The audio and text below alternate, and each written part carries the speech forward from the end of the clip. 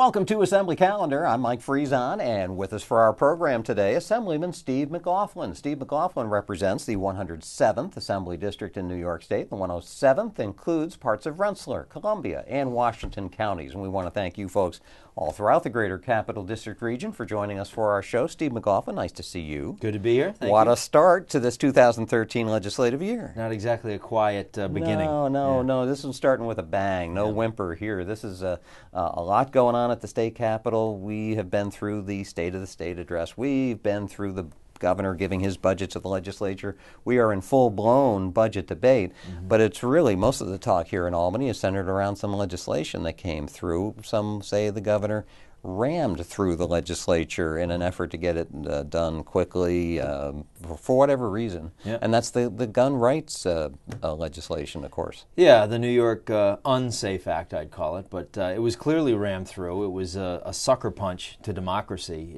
The people were abused here in this process. I mean, we rushed this thing through. The Senate had the bill for all of 20 minutes on their desk. If anybody's looked at the bill, it's an unreadable bill. There's no way you're going to digest that in 20 minutes, let alone, you can't get through it in 20 days hardly. So it was rushed through. We got the bill in the Assembly at 11 o'clock at night, and I think we were obviously fully prepared to debate this bill for hours and hours. We would have been there all night long. The majority decided not to do that, so we came back the next morning and we had at it for about 5 hours. It's still a short amount of time. Let's save the process a little bit, because I want to come back to that towards the end of the program. Let's talk about the bill itself. Some concerns about what the bill actually does for the people of New York State who own certain guns. Well, the bill's a disaster. I mean, it's an attack on the Second Amendment rights of New Yorkers. It turns law-abiding citizens into criminals overnight, ex post facto. Something that they own perfectly legally is now illegal, and if they don't comply, they are now criminals. So there's major constitutional problems with this bill. I think we have a great chance of getting it overturned. People keep asking me, is it going to be repealed? And I say no, because it depends what they mean by repeal. If they mean repealed inside that Assembly or Senate chamber, no, because if they honored the Constitution, they never would have passed it to begin with. So I don't expect them to man up now and repeal something that is clearly wrong.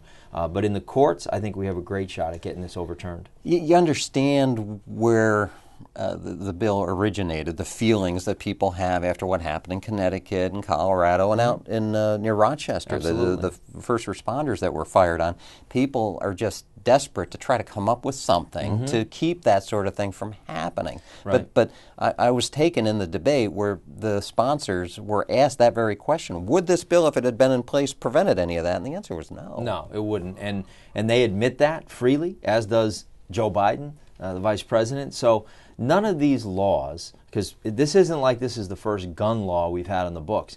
Criminals do not obey the law. That's a given. That's why they're criminals. So all this does is infringe upon the rights of the law-abiding. It doesn't do anything to make our kids safer in their schools. And isn't it interesting that we guard our money, we guard our politicians, we guard our federal buildings, we guard banks, we guard all kinds of corporate offices, but we're not willing to guard our children. And when we bring that up, all of a sudden everybody goes into a tizzy that how could we even be talking about that? Well, if you really want to protect your kids, I think that armed undercover people in schools is a decent thing to do, at least to talk about and consider. But anytime you bring anything like that up, they go crazy. Because really what this is, it's another gun grab. They want to take the guns, they just don't have the guts to admit it. And as I said on the floor, if you had a real urge to do something, you'd be talking about handguns. Not that I support that, but they would be talking about that, because that's overwhelmingly where this problem lies. But as I said, they aren't talking about that yet. But I know that day is coming. And just yesterday, we had a Chicago congressman talking about that, say we need to go after the handguns too. So it took them all of about 3 weeks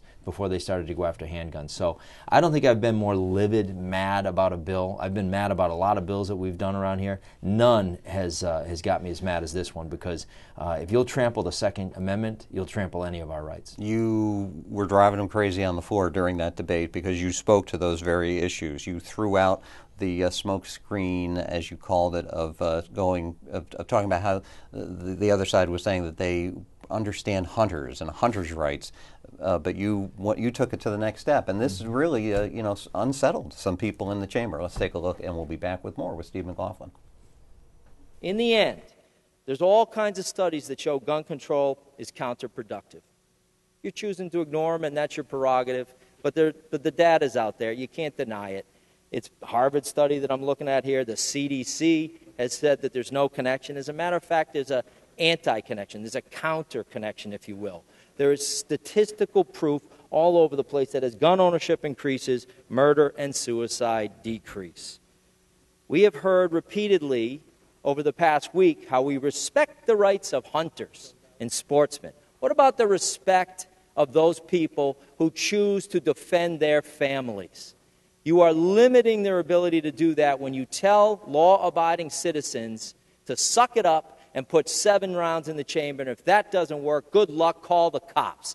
Tell that to my people that live in rural Rensselaer County, where the nearest officer may be an hour away because he's on another call. How dare you put New Yorkers at risk? You don't have that right. Yeah, a lot of people, I don't think, understood that. I mean, you got to remember, folks, this is a legislature, and particularly an assembly chamber, that is dominated by downstaters who don't understand rural Rensselaer or Washington counties, what those people, how they live. Right, not a clue. I mean, and that's true. The nearest officer may very well be 60 miles or 60 minutes away at night. In Rensselaer County, there's probably 2 sheriffs on duty. There's a couple of troopers. It's a big county. Same thing in Washington and Columbia County, and really all the way through upstate New York. I mean, it gets even more remote and rural than Rensselaer County. Get up into the Adirondacks, and you're on your own up there. So this is just grandstanding, trying to get something done. This was the governor trying to be first, had to be first to get something done. But isn't it telling that every other state in the nation is taking their time and doing this in a measured, pragmatic way? But not New York. New York, we had to jump out there first and get something done so that he could get bragging rights on the national stage. But the result of that is we're seeing the blowback. There's a big demonstration out there today.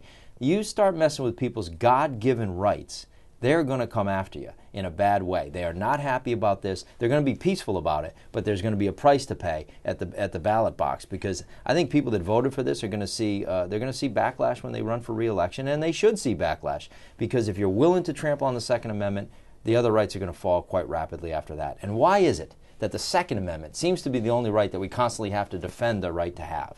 Let's go now to that rush to judgment, as you called it, the governor using that message of necessity. You and some of your colleagues stood together just a couple days ago saying, we really got to limit this. We got to pare this back a little bit. Right. And let's go to a press conference, some remarks you made at a press conference on that very issue, and then we'll come back and we'll pick that up.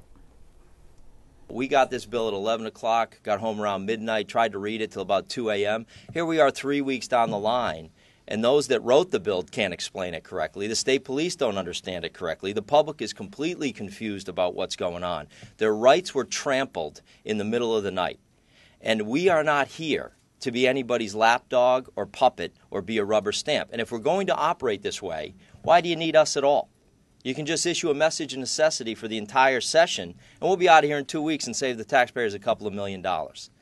This is not how government's supposed to operate. Now, the governor was asked directly about his use of the message of necessity, and he had 2 answers for it.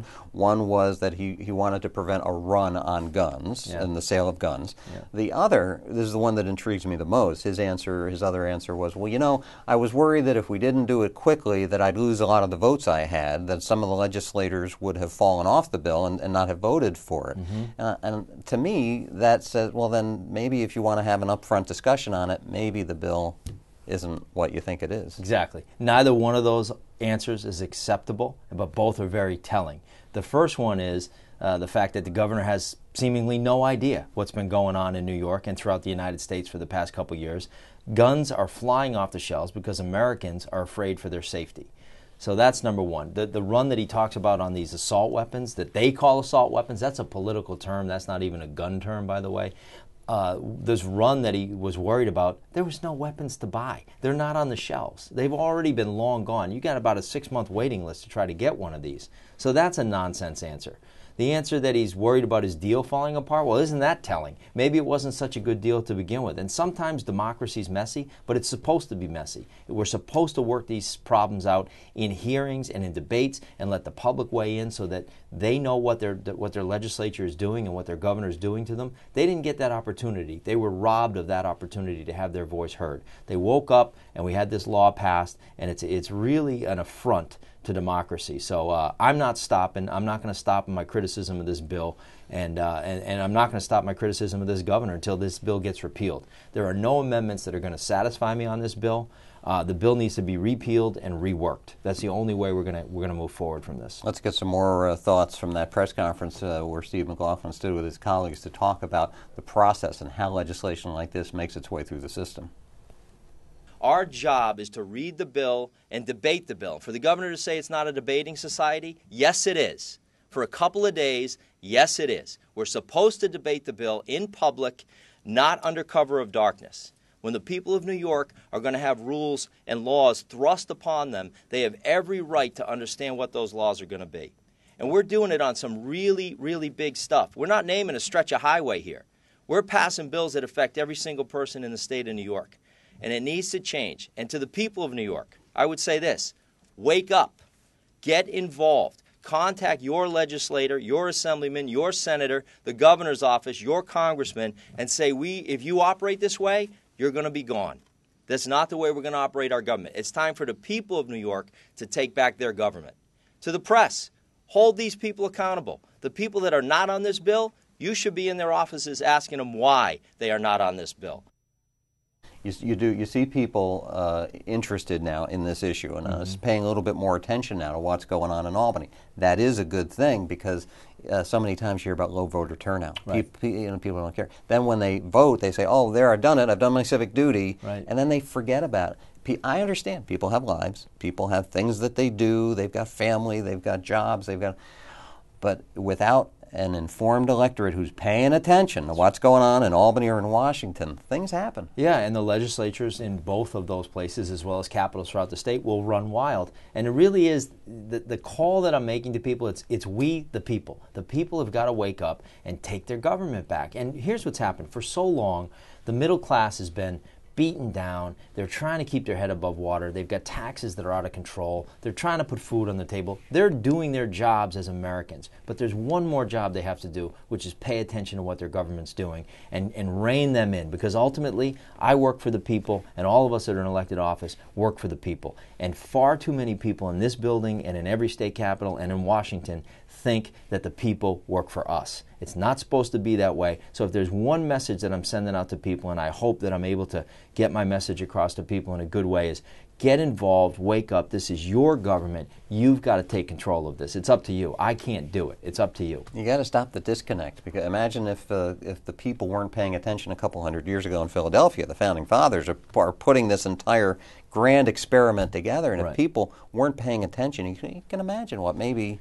Well, we never would have got off the ground. If the people hadn't have bought into their idea and gotten involved and been educated and known what was going on, this country never would have gotten off the ground. Those people would have been viewed as a bunch of rabble-rousers. And to this day, we may be still under the rule of England. I don't know. But I do know this. This is the call. This is our call to duty. We've got to wake up and get involved in a peaceful way. I mean, we've got to change things peacefully, get this country back on track to the constitutional republic that it's supposed to be. One of the ways you folks can do that is to reach out to your local representative, and you can do that with Steve McLaughlin. You can get a hold of him at his office in Castleton. It's right up on Columbia Turnpike. You can call 479-0542 or send an email to the address you see right there on the bottom of the screen, mclaughlin@assembly.state.ny.us. And I'm sure you're hearing from lots of people about this gun bill and the subsequent press conference. Yeah, for sure. There's been no issue in my entire time in office that has engaged people like this. And I have to tell you, it's been thousands of emails, phone calls, messages on Facebook, the whole thing. And I think I've had a handful at most that wanted me to support this bill. Everybody else, even a lot of people that believe in what they call gun control, they don't want this bill. They don't want the process. Got to wonder if this bill might be a tipping point for some change here at the state capitol. It could be. Steve McLaughlin, thanks for joining us. Thank you, folks, too. We'll hope to see you soon for our next edition of Assembly Calendar.